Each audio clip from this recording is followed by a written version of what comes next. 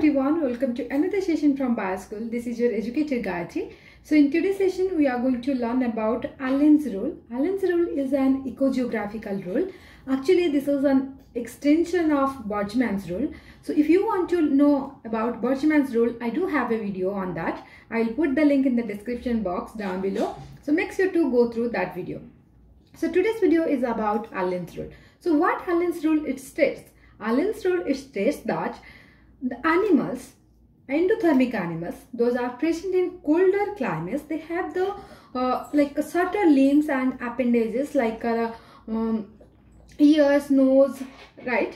Then their close relatives, they are present in warmer climates. So please do watch the video till the end to get a clear knowledge about Allen's rule. So Allen's rule is an ecogeographical rule, and this rule was formulated by Joel Asaph Allen in year 1877. It is named as Allen's rule. Okay, so what it states?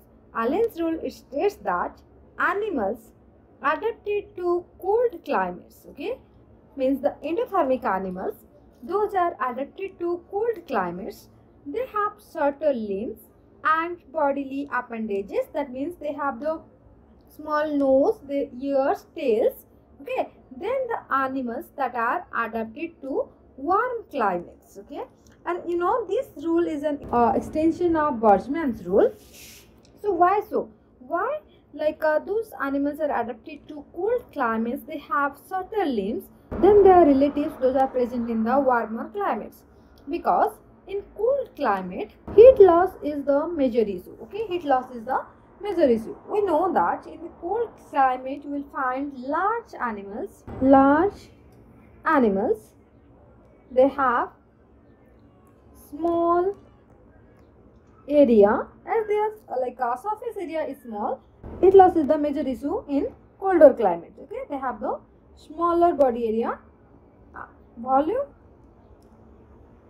is large. Okay, their volume is large, but the surface area is smaller. That's why the lesser surface area of the body relative to its size, right? Here I have explained, right? They have the smaller area than to its volume, so it will lose less heat from its surface. Okay, then that will help him to lose the less heat from the surfaces. That's why they have those endothermic animals, they have the smaller areas, they have the smaller appendages and the smaller limbs.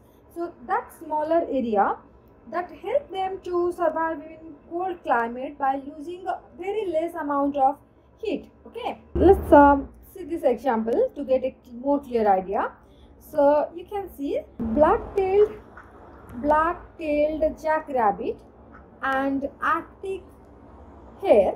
Okay, so these are the cold relatives, but the Arctic hare it is present in the colder climate, and black-tailed jackrabbit is present in the hot climate. So if you look into their appendages, look the ears, the limbs, okay, and as well as the tails is large in the hot climate, whereas in the cold climate they have the smaller ears, even the limbs, as well as the tail. Okay, they have the in cold climate their surface area is less, surface area is small, or the surface area is small, in order to prevent the heat loss. Okay, in order to prevent the heat loss.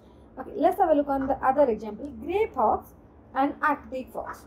Grey fox, you can see the tail is long, right? The tail long, they have long tail, long limbs, also they have the long ears.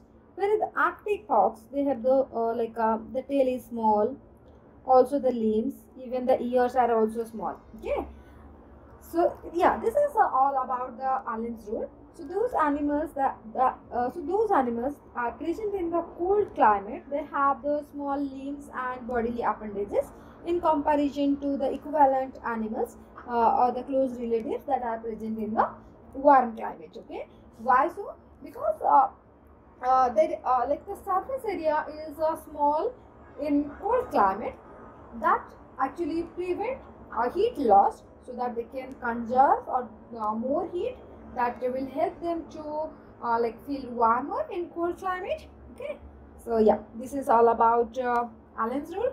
Hope this video will help you a lot. If you like this video, then please do share with your friends and don't forget to subscribe my channel.